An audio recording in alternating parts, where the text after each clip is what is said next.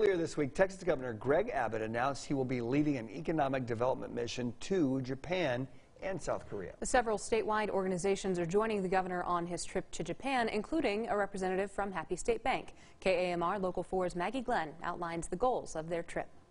18 organizations will be represented on Governor Abbott's trip to Japan, including Happy State Bank.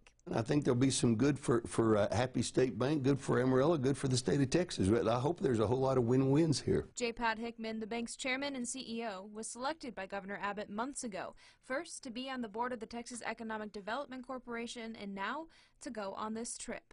Anytime you help Texas, that helps the tax base in Amarillo as well. I mean, it all serves one group.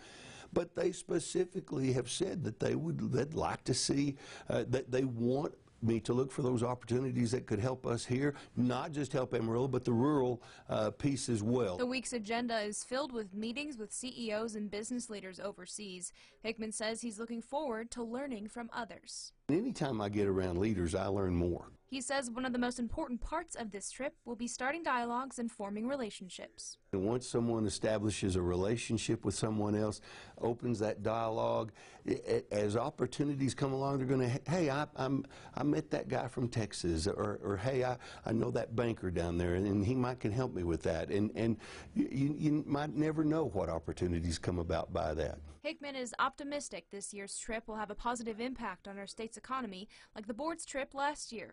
Last year, this group went to India, and they have already seen India is now buying more oil from Texas producers because of that visit. The governor says our relationship with Japan is an important one to maintain. Japan exported $12.1 billion worth of goods in 2018, making it the 5th largest export destination for our state. Now, in turn, Texas exported $16.7 billion last year to Japan. Live in studio, Maggie Glenn, KAMR Local 4 News. Jackie and Andy.